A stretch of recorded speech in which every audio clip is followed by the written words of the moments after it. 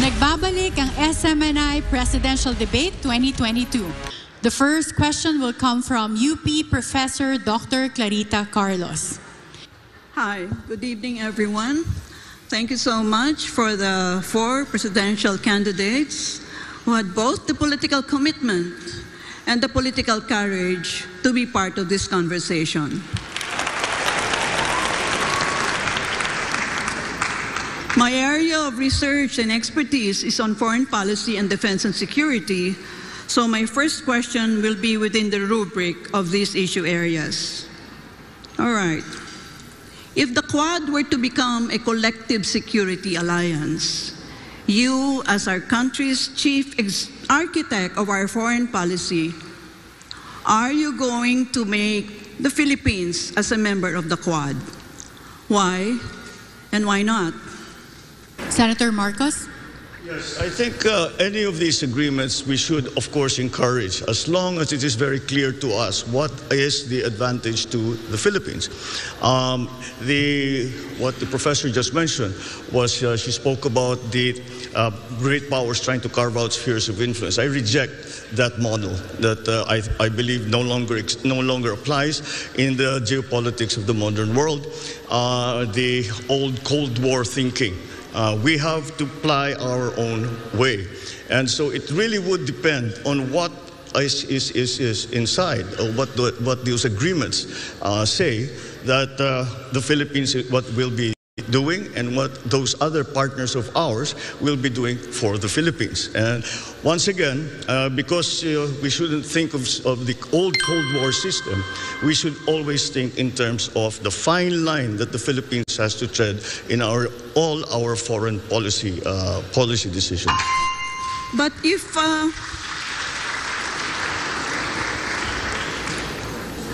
Mr. Marcos, if you reject the concept of spheres of influence, does that mean you're going to scuttle the Mutual Defense Treaty when you become President of the Republic? By no means. Linked to the United States of America as a defense ally. No, by no means. The relationship with the United States, our special relationship with the United States, is not something that we can treat, be cavalier about. It is a very important one, and it has stood us in good stead for over 100 years. And that, I think, will never disappear from the Philippine psyche, the idea and the memory of what the United States did for us and fought with us in the last war. And so that is a specific part of our foreign policy. But then as we approach, we know that we are a hot spot right now. The West Philippine Sea is a hot spot in geopolitics right now. And that is why we still have to find our own line in terms of all of these arrangements. Except the one simple principle is that we will not cede 1 square inch of the Philippines to any country. Karen, do I have time for one more follow-up with Mr. Marcos? Yes, Professor Carlos. Yeah. Okay, if that is the stance that you have taken, Mr. Marcos, suppose you have a situation where China is trying to, take us in, embrace us within its sphere of influence. How would you react as our chief architect of our foreign policy? Once again, in terms of specifically to China, the correct approach still seems to be one of engagement. And no matter what the superpowers are trying to do, we have to work in the interest of the Philippines, and we cannot allow ourselves to be part of the foreign policy of any other country. And we have to have our own foreign policy. So again, whatever the superpowers do, we as a highly strategic having a highly strategic geographical location in the world, really have to walk that very, very fine line between these great powers who, I always say, these are great powers, we are in between. If they sneeze at the same time, we disappear from the map. And that is something that we always have to keep in mind. Thank you. Our next question will be coming from Attorney Rolex Suplico. Attorney, your question, please. madamong salamat Karen. Mayong gabi sa tanan. Issue po ng kahit kaninong administrasyon, ang korupsyon, na tinatansyang may epekto sa mahigit kumulang 20% ng budget ng pamalaan kada taon. Ngayong magkakaroon ng bagong Pangulo, kailangan muling iakyat sa talakayan ang pagnanais na matigil ang pangungurakot, sapagkat ang isang malinis na gobyerno ay nagsisimula sa isang tapat at marangal na Pangulo. Kung kayo po ay magiging Pangulo, una, kusa mo bang ilalabas o hindi sa publiko ang iyong SALN or Statement of Assets, Liabilities and Net Worth? At pangalawa, kusa ka bang magsasagawa ng waiver sa mga provision ng RA 1405 na nagbabawal sa pagpaalam sa publiko ng laman ng inyong mga bank accounts? This question will be first answered by Senator Bongbong Marcos.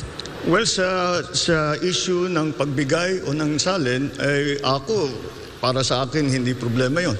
At kaya hindi lang ako nagsusulat ng salin for the last 6 years.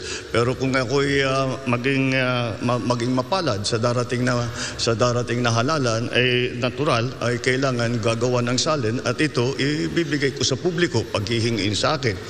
Ngayon, sa aking palagay, yan ang desisyon ko bilang isang individual. Sa aking palagay ay hindi na kailangan palitan ng batas at nasa sa bawat opisyal na yan kung sila ba ay handa na ilabas ang kanilang salin. At siyempre dadagdag ko kung may kaso na may court order na sasabihin ilabas ang salin, ay kailangan talagang ibigay.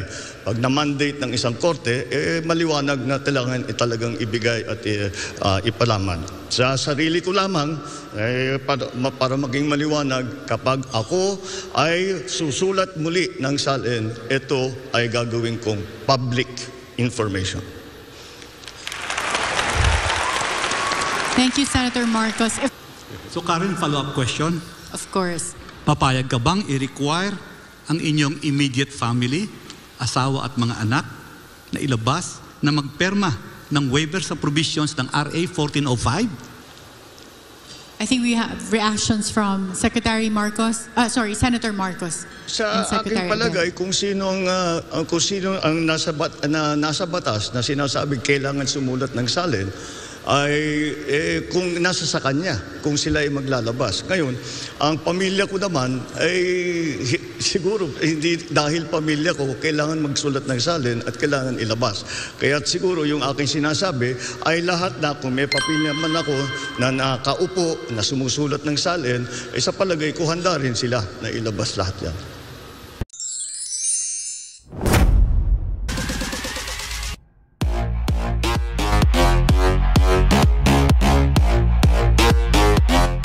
Kuya JR TV.